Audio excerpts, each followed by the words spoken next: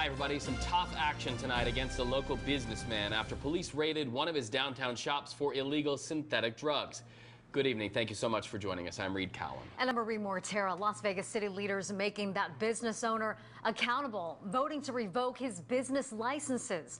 News 3's Nathan O'Neill joins us live now near Charleston and Maryland Parkway at the 702 Mart, which was raided by police back in February.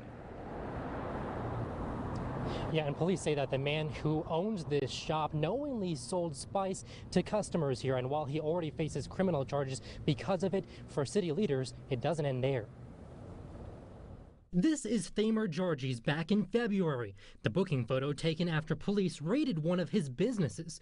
Jarjees accused of illegally trafficking synthetic drugs. Probably hundreds, if not thousands, of vials and containers. Thousands of vials of spice, also known as K2 or synthetic marijuana, confiscated from the 702 Mart on Charleston near Maryland Parkway. According to the arrest report, Jarjees kept hidden drawers packed with spice and conducted under-the-counter cash sales. This all coming to light after a city inspector tipped off police. He has not filed an opposition to this complaint. And here is Jarjees today, sitting quietly behind his attorney as the Las Vegas City Council votes unanimously to revoke 3 business licenses associated with him. That my client is here today and is surrendering his licenses that are the subject of this complaint.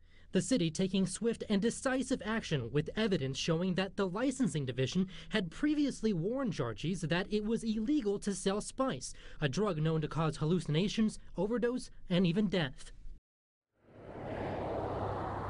And Jarjees currently faces criminal charges for trafficking controlled substances. His next court appearance is set for July 27th. Reporting live, I'm Nathan O'Neill, News 3. Nathan, thank you.